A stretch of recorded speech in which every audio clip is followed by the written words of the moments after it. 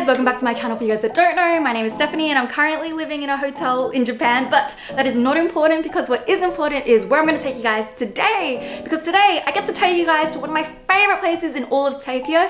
It's called Nakameguro. So you actually might recognize Nakameguro because it's super famous for cherry blossoms. However, I am so sorry, there's actually no cherry blossoms left, but I'm going to take you on the next best thing, which is a food and drink adventure. Yay! And also on top of that, it's a two-part series. So today's video, we're going to cover everything you can go check out in the morning and afternoon, and then the next video we're going to check out everything that you can do at night. So without any further ado, let's go! First up we have is Onibus behind Nakameguro station. This place is quintessential if you like coffee and you're in the area.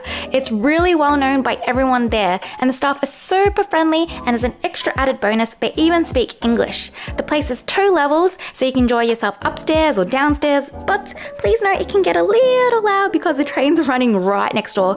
Hopefully it doesn't ruin your morning coffee. Ohayou gozaimasu! So today we're starting off our day in Nakameguro in Onibus.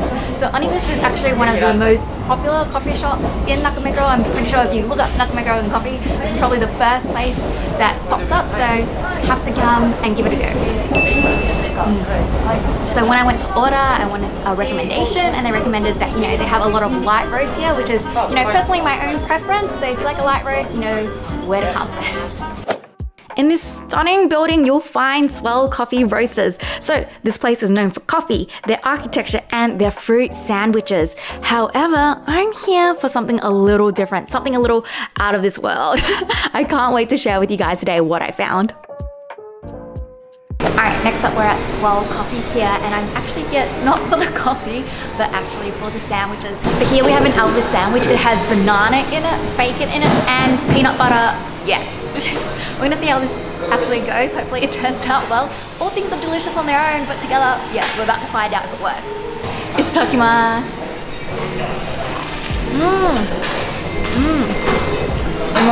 I think it's mouthful. Weird, but it kind of works. Like, that's so weird.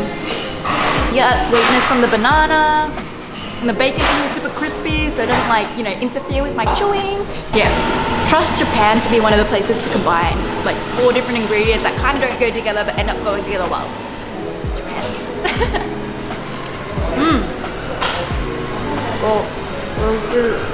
So this place actually has a 1-person, 1-drink policy, so although we just had coffee, just an excuse to have another coffee, I guess. Dark roast. Along Meguro River, we'll find Johann. Johann is really well known in Nakameguro for their cheesecakes, and they've been here forever. They're all handmade and they're absolutely delicious. I can't wait to share with you guys today. Next up we're at Johann's, which is really famous for their cheesecakes, which have cream cheese, like Philadelphia cream cheese inside. Usually on the weekend there's always like a super long line, so luckily today there is no line and we can go in freely. Inside I asked for their recommendation and what was their best seller. So the best seller is actually the natural, and then she actually recommended us the metal, which is what we got today. She said it's a little bit sweeter, so let's see how we go. Itadakimasu. Oh, it's so soft. Imagine if I ate the whole thing. So creamy. The texture is so creamy, but it's also got that firmness to it, which I'm kind of surprised, to be honest. And then the like base is all like buttery and biscuity. It's actually really good. It's very homemade and it feels like it was made with love. Next up is a local secret of Nakameguro. Akamaru is one of the most amazing places and hidden gems in Nakameguro. It's super small and super cozy, but don't let the appearance fool you. The food is absolutely to die for. Guys, don't let the non-English menu intimidate you. Get the cheese curry and thank me later. Trust me on this one. Trust me. Look at that cheese.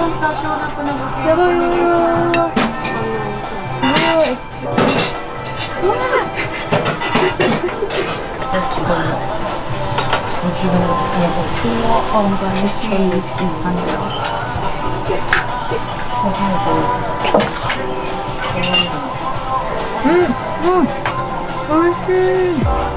The cheese is like, yes, melted so well, but because it's like a buri, like torch, like it's got crispy bits in it as well, and there's like corn. Oh gosh, it's so good. every time. Let's try this meat. Oh my gosh, I can, like, when I chew and the crispy parts. Oh my god, oh, it's so soft.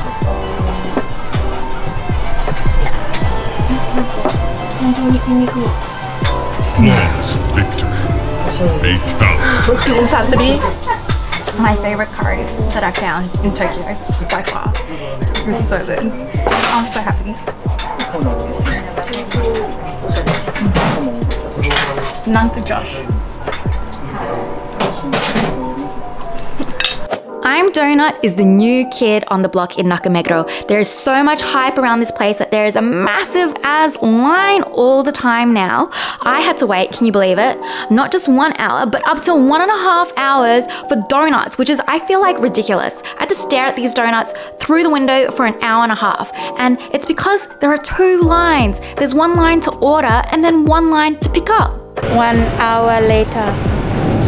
I'm telling you now, by Japanese standards, it's pretty inefficient and honestly a little infuriating. But don't worry guys, I eventually get my food, but I'm definitely hangry by the time I get it. I'm warning you now, it's hangry Steph. Okay guys, we finally got the donuts after waiting for over 1 hour, which seems ridiculous. So these better be the best donuts that I've ever had. I'm hungry. Alright, they're kind of smushed though, whoops. It wasn't my fault. Okay, so, yeah, they don't even look that good. I'm already mad. I'm hangry. So this is the one I chose. What?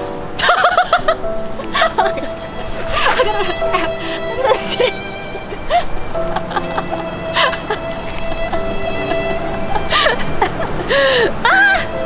Okay, so this is the one that I chose. This is the prosciutto donut because I've never seen a prosciutto donut before. So yeah, it looks kind of deflated and a little bit sad and kind of has some pistachio, which is Josh's one on it, but you know, it better taste freaking good. It looks a little smushed though, I'm not gonna lie.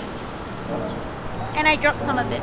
There's like half an hour's wait there. All right, let's eat. Itakimasu!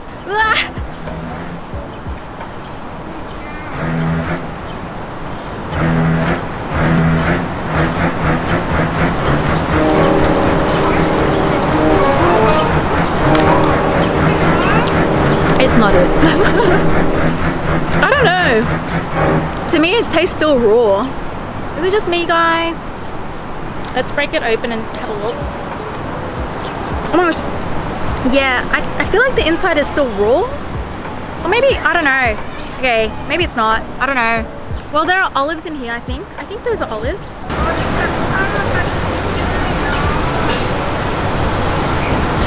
Disgusting! I don't want to swallow it. So it does belong on the floor. Oh, my mouth feels like soap. Definitely better than yours. At least there's like all that pistachio, but I still feel like the dough is weird. There are a lot of mixed reviews on Google, like some of them were 1 star, some of them were 5 stars, and it's a brand new place. I thought some people were being a bit harsh, but no, I give it a 1 star. That, like, I feel like I have soap in my mouth. It's so bad. Like, I need to go to a convenience and wash my mouth out. Alright, so this next place is one of my favorite new finds here in Nakameguro. It is a coffee slash bar slash art gallery as well, all wrapped in one. But the thing about this place is you wouldn't even know that it's any of those things because the windows are so tinted that it doesn't even look open. But if you know, you know, and when you head inside, it's one of those places where you don't really just go there to get a quick coffee. You actually go there for the environment and for the atmosphere. So when we're inside, I'm actually just gonna sit back, enjoy some food, enjoy the music. And yeah, let's go. Inside Epulor, you'll find that they're playing jazz music via a record and they change it every song as well. So the vibes are just so cool. You'll also note that there's only one guy working the whole store. So he's making everyone's coffee and he's making everyone's food. So my tip is don't call sumimasen. He'll get to you when he gets to you because he knows. Trust me, I've been there enough to know. Also, guys, what is this cake? Write down below what you think this cake is. Can you guess? Can you guys believe that this black, beautiful cake is actually cheesecake? I know, it's insane. And it actually tastes really, really good. And there's me just annoying Josh. Whoops. Sorry, Josh. Busted. Also third coffee count, so I'm talking really fast now. Woo! Alright guys, that's it for the video. Thank you so much for tuning in if you are still here tuning in. As you can see, Japan has a lot of amazing places that are beautiful and delicious and totally worth the wait. And then they have some that are not. Like, quite simply put, like, there's always gonna be hits and misses on these food and drink adventures, and today I thought it'd be really fun to share with you one of the misses. And you can see, you know, hangry Steph and Steph when she's disappointed when she gets bad food, which is not cute, but I digress. It's all a part of the journey. Anyways, I hope to see you guys in the next video, because remember, the next video is the nighttime version, so you get to see all the places that I go to at night in Nakameguro. So I hope to see you guys then. But yeah, that's it for this video. Bye. Is it underneath my shoe? On my shoe? I don't fucking know. Is it? It's gone.